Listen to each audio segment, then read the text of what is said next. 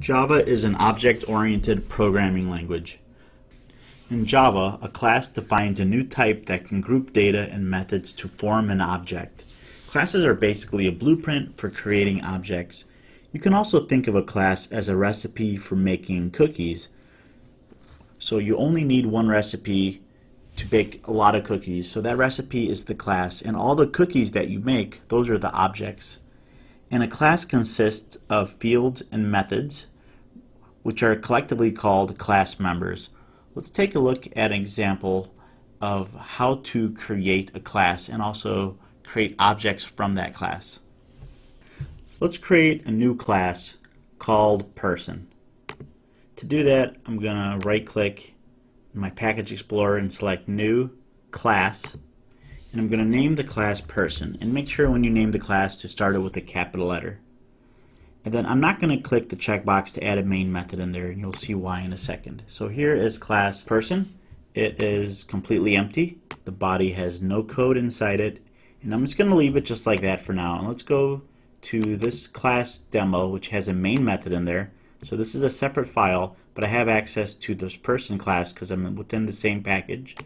And I'm going to say person A equals new person. I'm going to create a person object called A, and I don't get any syntax errors or anything. It allows me to create this person object A, although person is completely empty.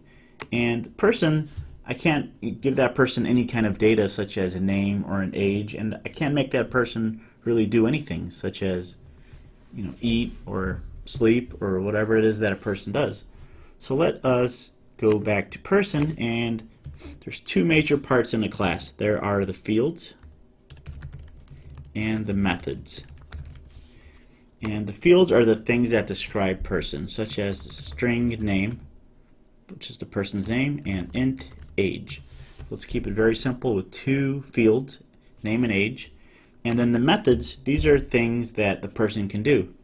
So let's add a method that will print out the person's name and age. Let's call this public void say name. Give the method a body, and inside the body of that method we will simply do a system.out.println my name is plus name, the name field, and I'm age years old. That's all we're going to do in there. And something that may affect one of the fields is the person can have a birthday. Public void have birthday. And if somebody has a birthday, age plus plus. Age goes up by 1. It increments by 1.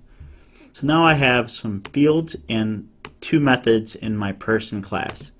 I can go back to my class demo inside the main method where I created person A.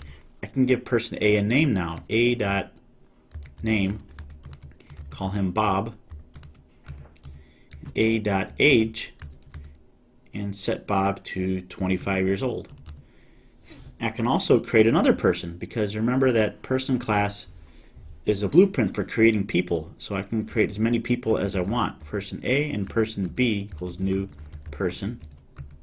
B dot name is Mary. Let's give Bob a girlfriend, and B dot age is 35. So Bob likes older women.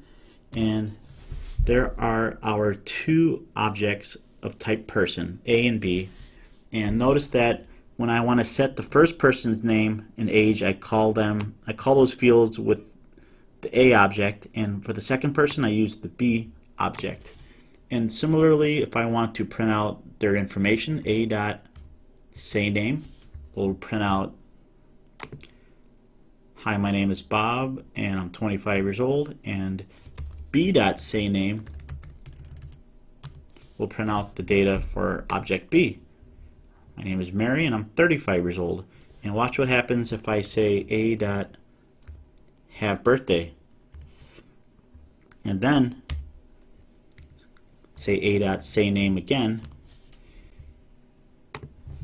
And you can see that Bob's age went up by 1. So by the way, I also want you guys to know that this is not normally how you set fields for an object. It's not just the name of the object dot field name. In the next video, we're going to learn about creating getter and setter methods and setting these fields to private for information hiding. So watch the next video, and also don't forget to subscribe to the channel. Thanks for watching.